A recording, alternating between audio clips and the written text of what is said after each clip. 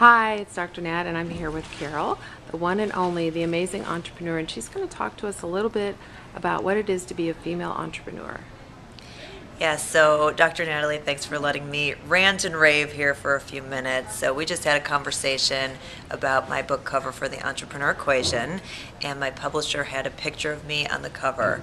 And when they took it out to the buyers came back from the major stores, Amazon, Barnes & Noble, all the big names, and said, "We're very sorry, she's too attractive to be taken seriously What? as a businesswoman." Too attractive? Like, really? And I just felt that was No, such okay, so stop, because didn't you raise like $1 billion? Right, so I've raised $1 billion in capital. But you're too cute to be on the cover of a book. And I just felt like you would never say this to a man. You would never say, "Hey Joe, I'm sorry, you're too good looking, you're too handsome, please ugly up for your book cover."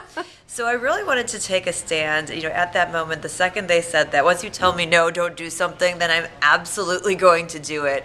And I think it's so important that we teach young women, A, that you don't have to choose between being smart and feminine and attractive, but also that that shouldn't even be a consideration. The reality is we're talking business, and I've got the credibility to back it up. So why is what I look like have anything to do with anything? So instead of telling your daughters, your nieces, young girls that you're pretty, tell them that they're pretty smart.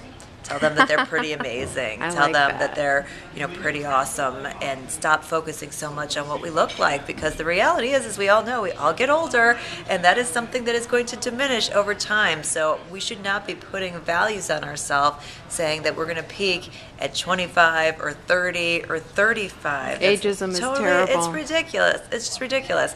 We want to cultivate the values within ourselves that are going to increase over time. So smarts and wisdom and all these fantastic things that we bring to the table, what we look like on the outside is, just the packaging. Yeah, it's really interesting. And I love, love, love that you have a doll. Yes. So when we got the feedback from the publishers, and I was the buyers through the publisher about what they had said, I had created from my client a Carol Roth Entrepreneur Equation fashion doll with the small bust to be anatomically correct.